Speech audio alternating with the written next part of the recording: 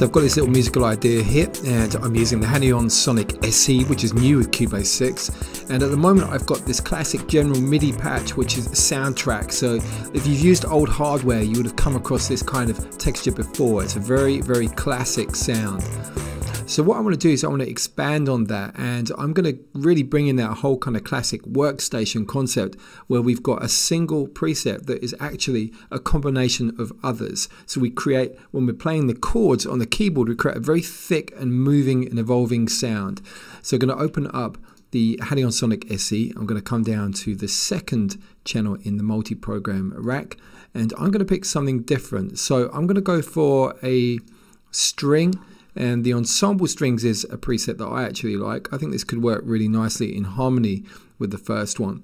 And what we need to do is come onto the MIDI, and we need to select the MIDI channel to be the same as the first. So they're both going to receive on MIDI channel 1. And you can see here I've got a different transpose setting, and that's what I'm going to keep. So I'm actually making that plus 12. I'll take it back to how it was before, but you're going to see here, if you increase it, this program is going to play an octave higher than the other one. Let's have a listen to how that sounds. Going to solo just the pad. Going to mute the strings. So they've added a real nice extra layer. Let's come to the mix. We can adjust the level. You can pan these, as you can see here.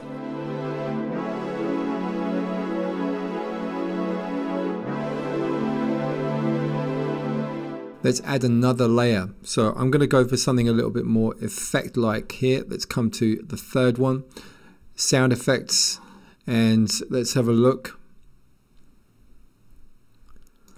This swish and swish. Go to the MIDI, going to drop it down, going to select channel 1. Transposition, not sure just yet. Let's have a listen and see how that sounds. Mix is too high.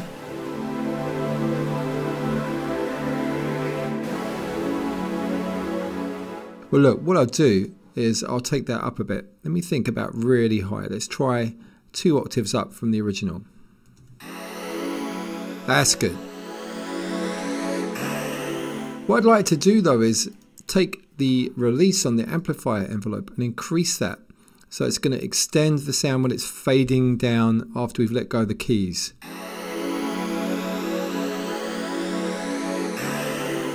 Yeah, I like that. A bit more. And also, let's slow the attack. It's going to be smoother on the way up. Going to go to the mix. Just bring the level down a bit.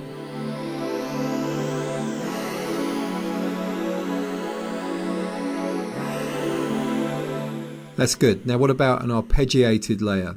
Let's come down to synth comp, and let's see if we can find anything with the ARP in there. Shimmering ARP, for example. It's loading it up. Let's go to MIDI. Let's make this the same MIDI receive channel. That's number 1. Transposition, I'll take a guess, maybe about 12 is going to work here. So let's have a listen. Let's get the mix ready. Let's bring it down and gradually bring this up.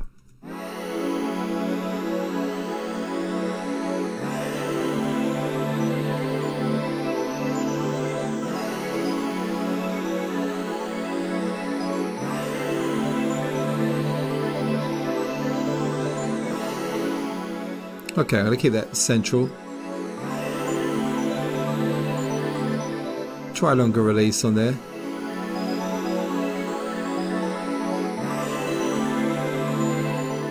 That's actually better with the short release.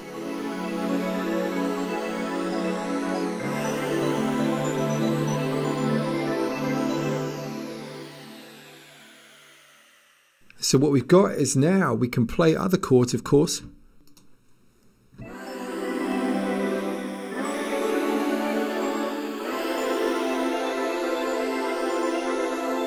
So it's a real expensive and lush sounding pad sound now because we've layered together those elements inside the Halion Sonic SE.